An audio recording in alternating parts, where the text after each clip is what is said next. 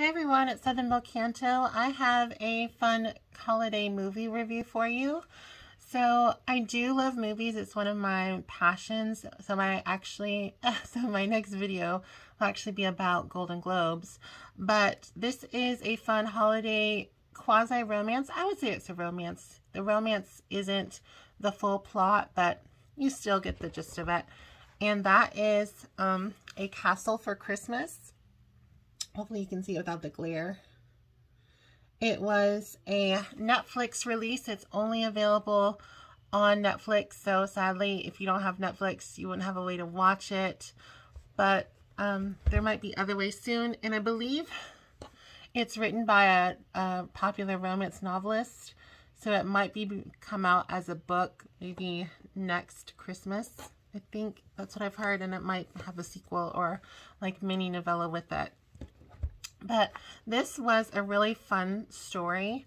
It starred Brooke Shields, and his name is Cary Elwes. And I actually looked up Cary Elwes because I was like, what have I seen him in? I've never really seen him before. He is the prince from The Princess Bride. I couldn't believe it. I didn't realize that was him.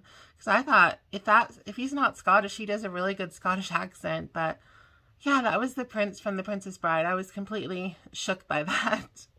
But that was really interesting. But our story begins with Brooke Shields. She plays a famous author, Sophie Brown. And I never got the full gist of her books. But from what I sort of gathered from the little snippets she gave about her novels, is she was sort of like Diana Gabaldon, I think. It sounded like she wrote romance novels that had like a supernatural twist, possibly with like a magic well instead of like the magic stones of Outlander. I'm not fully sure if that's correct. If you've watched it and you got a better grasp of what her novels were about, let me know.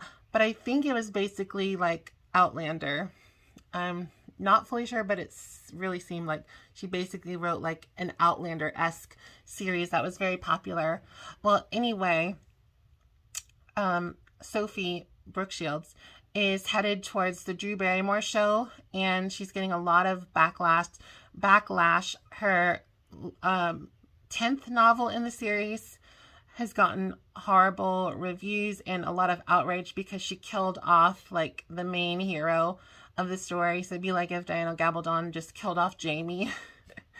And basically everyone is outraged, and it's really funny because all of the people, including Drew Barrymore, who plays herself, is like, how could you kill my boyfriend?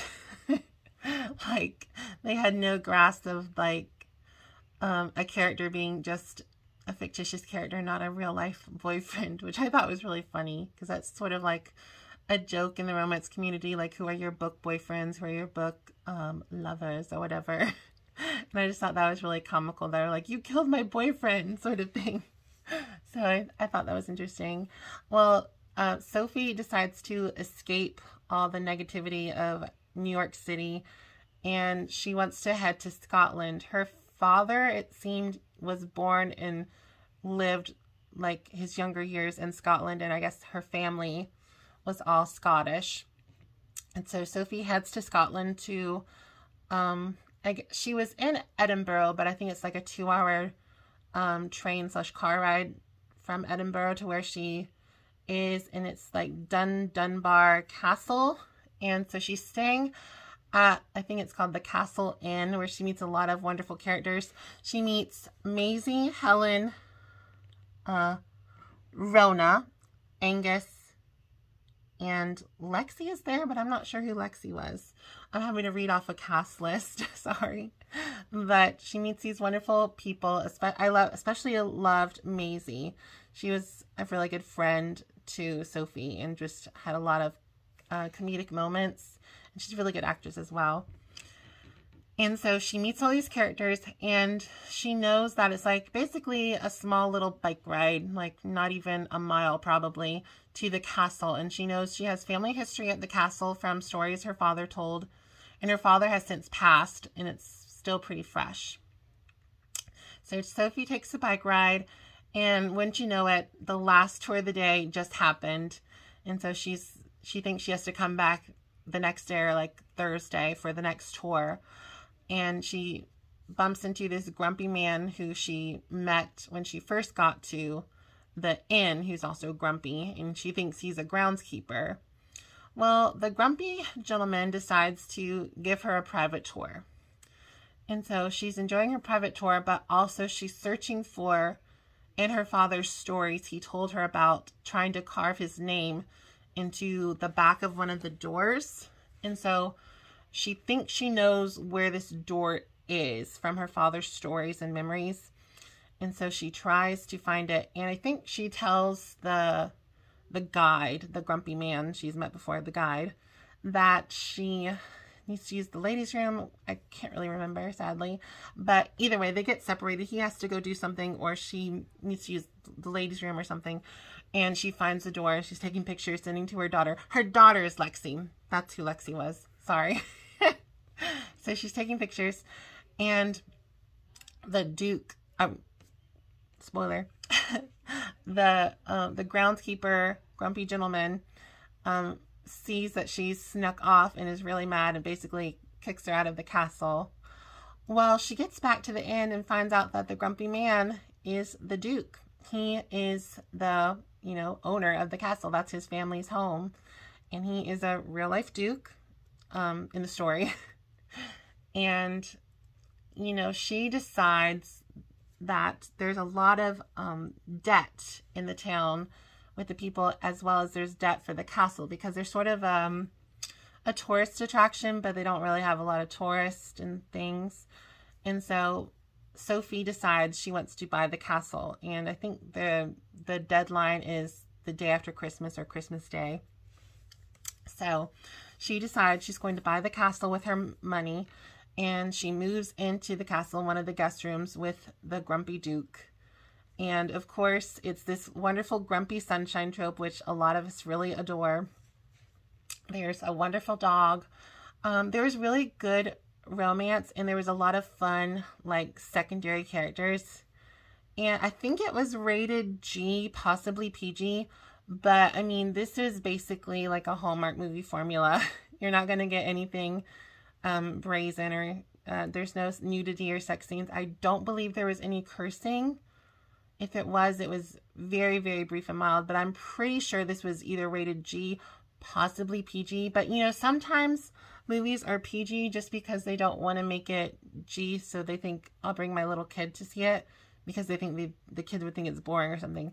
So, like, take, for example, some of the Jane Austen adaptations, like Pride and Prejudice with Keira Knightley. They had, like, a close-up of a pig's testicles, like, in the first 3 minutes. They literally did that, so it'd be PG. And if you watch the 2020 version of Emma with Anya Taylor-Joy, and I can't remember the other people, Mia Goth and all those, they have a scene with Mr. Knightley, with his buttocks showing. He's getting dressed or undressed or something, and it's just to make it PG, not anything else. So, sorry for my little rant about the rating system or whatever. But yeah, it's, I think, a family movie. It's more of a romance, so maybe not like little kids, like popcorn movie. But it was fun. You can watch it with your grandma. If you like clean, wholesome holiday movies, I would give this a shot.